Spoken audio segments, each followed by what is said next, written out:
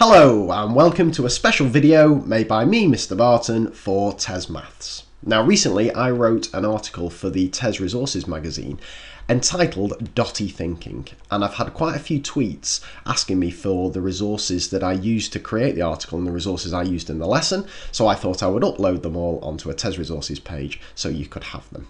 So firstly, a little bit of background. The idea behind the article is it's an activity that I use for any class of any age and any ability whenever I'm teaching things like mean, median and mode, and comparing statistical diagrams and analysing things statistically, because I tend to find that unless you have a decent data set, and by decent I mean something that the kids have an interest in, have a bit of ownership in and means something to them, then the whole concepts of averages and ranges and cumulative frequency diagrams or anything like that can be completely lost on them because they've no interest in it. It doesn't mean anything to them.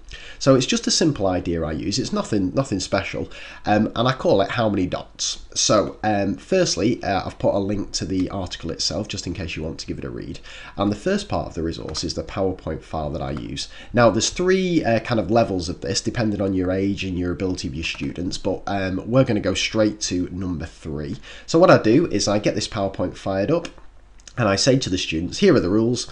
I'm going to project a certain number of dots onto the board for less than 1 second. I want you to have a look at it and then write down how many dots you think there are. No conferring, no cheating, no saying you guessed to anybody else. And then I go 3, 2, 1, and we can play at home if we like here. So 3, 2, 1, there you go. And that's it. And they write down how many dots they think they were, and I make them promise not to tell anybody their guess. And then I go around the room and I collect everybody's guesses in and record them on the board, once again making people promise that they will not change their guess dependent on what somebody else has said. And I collect it using the attached Excel spreadsheet. So guess one there, so say somebody thinks there's 36 guesses, the next person 43, 37, 100, 24 and so on. Now once I've collected a whole class set's worth of guesses in, it's then up to me what I do with it as a teacher. So I might want my students to practice working out the mean of that data set, or the median, or the mode, or the range, or I might want to get straight onto the analysing and the comparing of it. So what I've done, I'm no Excel whiz by any means, so I'm sure you could do this using fancy macros, but I've gone for the classic red rectangle technique. So once all your guesses are recorded, if you want your students to work out the mean, you can then quickly check the answer. So the mean of that data set is 48, the median is 37, the mode, well there isn't a mode for that one, just check that it does actually work. Yep, there you go, it calculates the mode, and the range is that. And now comes the fun bit, because once you've got all those guesses down, your students are absolutely desperate to know how many dots there were. And the reason they're desperate to know is because you've created a data set here, and sure, it doesn't look like the most exciting data set in the world, but because your students have created it themselves and they've a bit of ownership, it is very exciting to them. So you can get a load of work out of them whilst they're desperate to know how many dots there actually were. So as I say, you can get them working out mean, median, mode and range, and you can get them drawing every statistical diagram under the sun if you like. But things get really interesting when we introduce a second data set. Now one option for this is that you can get another class, maybe a parallel class, another year 7 or another year 10 class, and you can get a data set off them. And then once you've got that data set down, you can then say to the students, okay, whose was the better data set? Can you work out the statistics for that data set? And that introduces a nice element of comparison with it. But my favourite thing to do is to go around the class again. So this is why I've got guess 2. And what I say here is, I'm not going to tell you how many dots there were, but what I'm going to do is I'm going to give you an opportunity to have another guess. You're not going to see the number of dots again, but if you want, you can stick with your original guess, or you can change to a different guess.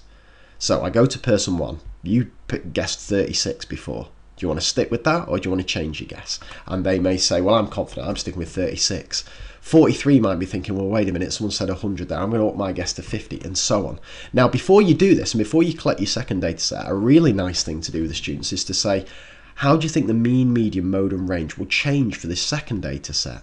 And it's really, really, really interesting, because what tends to happen is that either the mean goes up quite a bit or the mean goes down quite a bit, largely dependent on what these first few people say. And especially if you've got a confident, bright student with one of the first guesses who says, no, it's definitely 100, then everyone else's guesses tend to creep up.